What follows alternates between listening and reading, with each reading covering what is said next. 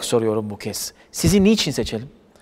Valla ben şöyle söyleyeyim. Ben geçtiğimiz 5 yılda gerçekten çok çalıştım. Yani insanlara da ben bunu anlatıyorum. Ben hiç şunu demiyorum. Yani benim kara kaşıma, kara gözüme ya da benim partimden dolayı beni seçecekseniz seçmeyin. Ben bu şehre faydalıysam, benim faydalı olduğumu görüyorsanız o zaman seçin.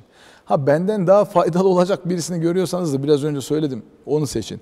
Ya ben bu şehirle dertleniyorum. Ne için beni seçsin vatandaşlarımız derseniz ben bu şehrin dertleriyle dertleniyorum. Ve sadece dertlenip de vah tüh demiyorum. Ya biz bugüne razı değiliz zaten. Evet, Niğde kadim bir şehir. Çok daha iyi yerde olması lazım. Şu an değil, Türkiye'de, dünyada tanınan bir şehir olması lazım. Eserlerimizi gördünüz, şehri gezdiniz. İşte ben bununla dertlendiğim için ve çözüm ürettiğim için işte ben olmasam bu Kale bölgesine kimse giremezdi ki 40 yıldır kimse girememiş. Burada hani bunu bir şey olarak algılamayın yani bir üst perdeden konuşmuyorum ya da üst taraftan bakarak söylemiyorum. Hani ne için seçmeleri gerekir? İşte mesela Kale projesine başladık. Bunun tamamlanması gerekir. Benim kadar irade gösterecek bir siyasetçi ben çok fazla tanımıyorum şahsen. Muhtemelen siz olmazsanız bu proje yürümez şu anda. Yani şöyle yürümez. Kimse kimseyle kötü olmak istemiyor. Bakıyorum bizim muhalefet adayları geziyorlar. İşte pazar yerine geliyorlar. Diyorlar ki pazar kalkmayacak. Ben de kalkmayacak zaten, ben kaldıracağım demedim ki. Böyle kirli bir siyasi. Geliyorlar, ben kaledeki dükkanları yıkmayacağım. Ya yıkmadan bir şey nasıl yenileyeceğiz, nasıl güncelleyeceğiz? Ama burada tescilli bir şey varsa zaten yıkamayız.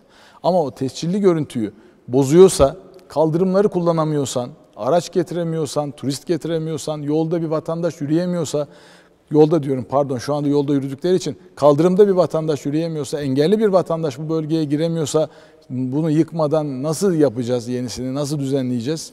Yani Kale projesini emin olun tamamlanması için beni seçmeleri lazım. Çünkü ben uzun yıllardır dediğiniz gibi yaşım genç ama siyasetteyim.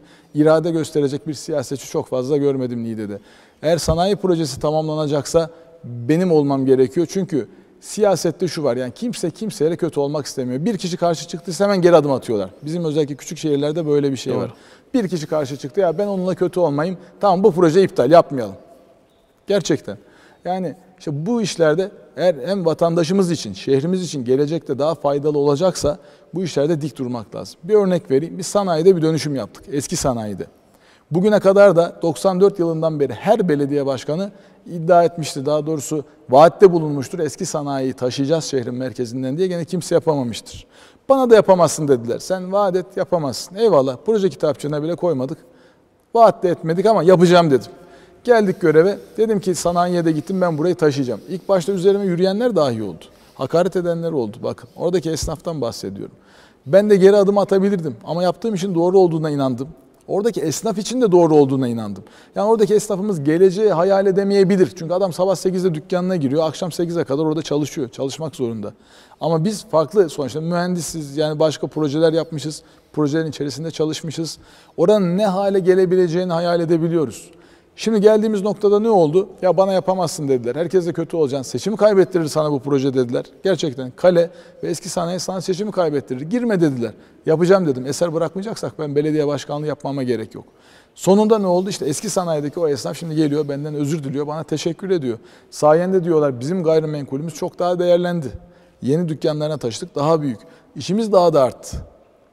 Düşünebiliyor musunuz? Ne mutlu size. Detayını söylemeyeyim ama işte biz o zaman dik durmasaydık, dirayetli durmasaydık, anlık da olsa ya ben niye millette kötü oluyorum ya, kötü olmayayım, herkesle geçineyim, ben siyasiyim deseydik, ne Kale projesinde bir şey yapabilirdik, kazma vurabilirdik, ne eski sanayide kazma vurabilirdik ve aynı 40 yıldır konuşulduğu gibi konuşulmaya da devam ederdi. Çocuklarımızın geleceği için beni seçmeleri lazım. İşte organize sanayi bölgeleriyle uğraşıyor artık Niğde Belediye Başkanı. Niğde Belediye Başkanı artık bu şehre kütüphaneler yapıyor çocuklarımız için. Ben geldiğimde bir tane kütüphane vardı, Kültür Bakanlığı'na bağlı. O da kültür merkezinin üzerinde asma kata sıkıştırılmış, gösteremelik bir kütüphane. Bugün 4 tane oldu, biraz önce dedim yıl içerisinde 7 tane olacak. İşte çocuklarımızın geleceği için beni belediye başkanı seçmeleri lazım. Yani bunu seçmeleri lazım derken de gene yanlış ifadelerde bulunmak istemiyorum. Dediğim gibi yani ben bu şehre 5 yılda güzel iş yaptığıma inanıyorum. Önümüzdeki 5 yılda yaptığım işler bu işin garantisi olarak görsünler istiyorum. İddialı olmak bence çok güzeldir ve sizin hiç yanlış bir ifadeniz yok burada. Zaten sorumuz sizi niçin seçelim? İddialı olmak bence bir belediye başkanına en yakışan noktalardan biri. Çünkü iddiasız olunduğunda ortada hiçbir şey olmadığını kimi belediyelerden görüyoruz. Maalesef doğru söylüyorsunuz. Gene bir örnek, niye beni seçilsin? Mesela biz kütüphaneler yapıyoruz. Ne için yapıyoruz? Çocuklarımızı kötü alışkanlıklardan kurtaralım. Gelsinler buralarda kitapla tanışsınlar. Kahvesini biz ikram edelim, çayını biz ikram edelim. Burada gelsinler işte kitap okusunlar, ders çalışsınlar, güvenli bir şekilde internete girsinler. Bizim bakış açımız, zihniyetimiz buyken gene başka bir partiden başka bir aday gelip kütüphanelerde çakmak dağıtabiliyor mesela. Benim bundan dolayı seçsinler. Aynen öyle. Haberim yok Benim bundan. oğluma bir kütüphanede çakmak veriyorlar mesela 16 yaşındaki oğluma. 12 yaşındaki, 13 yaşındaki kızıma arkadaşıyla işte babaannesinin altındaki bir kafede pasta yerken getirip çakmak veren siyasetçiler var.